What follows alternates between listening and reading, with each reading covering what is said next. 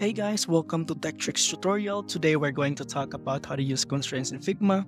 It's a step-by-step guide to follow easily, and don't forget to hit the like and subscribe button. Let's dive right in. So welcome to the blank page. As you can see, I have the topic title ready. I'll be showing you guys how to use constraints in Figma. But first of all, what is frame constraint? So frame constraint allows you to fit elements of your design to different sides of their parent frame. Let me go ahead and put a parent frame here and also on the inside as well. As you can see on the right side panel of your screen, you can see the constraints, and besides are the horizontal and vertical movements of the frame. Also, a very important key is the box, which is blue lines. Those lines will be guiding the movement of your frame. Let me start with filling the frame with the color so it will not be too hard for you to tell the different movements of the frame. As I have mentioned earlier, that those blue lines is really important because it's basically the one that will tell you where will your frame was taken to. So that will be your guide on how you can move your frames.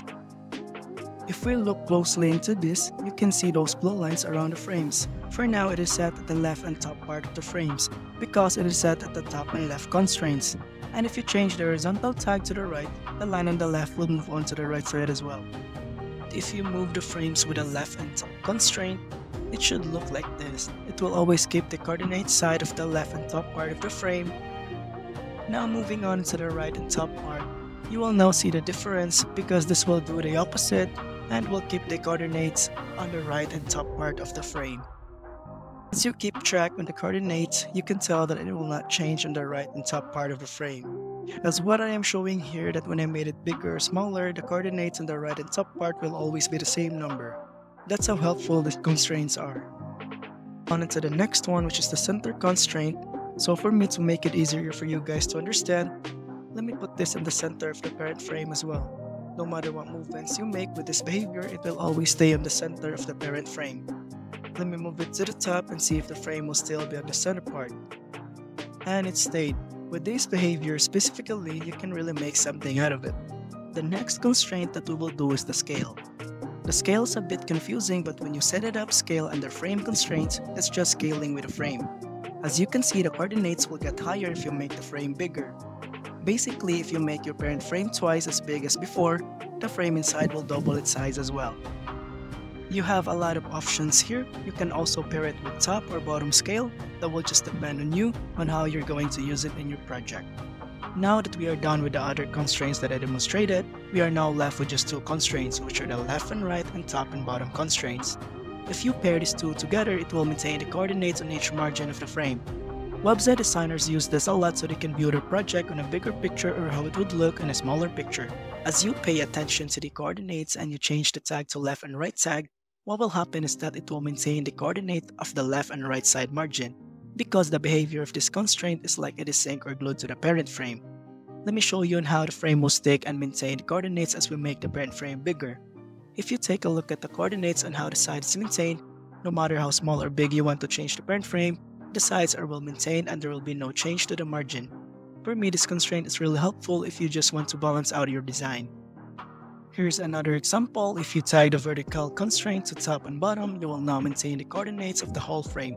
Since it is tagged to left, right, bottom, and top constraints, Figma basically said that if you combine the four constraints, it will maintain coordinates on each side of the frame. As I will make the parent frame bigger, you can tell that the margin are maintained and didn't move any little because we have it unlocked using these constraints. Before we make a sample design, allow me to show you guys the different behavior of the left and right constraint and scale constraint. Just to let you see the key points of these two, because a lot of users thought that these two has just similar behavior, but let me break it down to you, the different behavior of these two. Let me tag the top one to left and right constraint, and the bottom I'll be tagging it with a scale constraint. For me to differentiate the behavior of this constraint, as you can see, as I will make the parent frame bigger, you can tell that the top box is maintaining its coordinates on its left and right side margins, while the bottom one had some resizing happen. So that's the key point that I was talking about, because a lot of users are confused about the two. But if you change the bottom to left and right constraint, they will now have the same movement and maintain the left and right side margins of each side. Now that I have shown you the different constraints here in Figma, why don't we make a sample project to see if constraints are really helpful in making a project. So first things first, you will have the parent frame. Let's say we'll make a website design, but we will just make it simple this time. So on our website, we have a header that will be our first frame. And we always want our header to keep the margin on its left and right side. So you know what to do, just tag the horizontal constraint to left and right. And the vertical movement, tag it with the top so it doesn't move towards bottom. Now let's try to move the parent frame and see if our header will stay on top and maintain its coordinates on left and right side. So as you can see, it's perfect that it did its job. It maintained the margin on the left and right side, and on top of that, it stayed at the top part of the frame.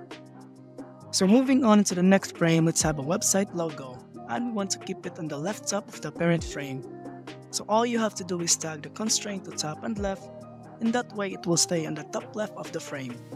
Now let's try to move the parent frame and see if the logo will stay on the top left part of the frame. So this is good, it worked the way how we wanted it to work. So moving on into the next frame, let's add another on the top right corner. Let's say the website will have a login button on the top right corner, and just repeat the constraints. You will have to tag right and top. That way it will stay on the top right corner of your project. Let's try to move the parent frame and see if it will do its job. As you can see, it is glued in the top right corner, so we can tell that we have the constraints right. Next thing that we can do is add some backgrounds to our website. Let me put a background here on the left side and fill it with a dark red color so it will be easier for you guys to see. What we can do also is copy this frame and put it on the other side so we can have a balanced background. And so for the constraints on this frame, for the horizontal constraint, you will have to tag left on the left background so that it will stay on the left side part of our project. That goes on the right background as well, just tag it to right so it will stick to the right side part of the screen. And for the vertical constraint, for both left and right, we will have the scale, so when we move our parent frame, we will always have a scale background that balance out while we edit the parent frame on how big or small we want our project to be. You can see that it is moving nicely, it is nice and synced together with the parent frame, the logo stayed on the top left part of the project. Also, you can add more designs, just like if you want to put something here on the center, you can do that as well. Just don't forget to tag the constraint on center so that it will nicely set at the center part of your project when you edit your project. So when you move the parent frame, it should look like this, nice and synced. It will organize the margins and coordinates, the positions as well. Unlike when you don't use constraint, just like this one here, you remove all the constraint or you don't know how to tag the constraints well, then it's gonna look like this if we try to move the parent frame. And we don't want that because that's too much of a headache and it's not properly coordinated. So that's basically how you use constraints in Figma, and I thank you guys for watching. I'll see you guys on the next video.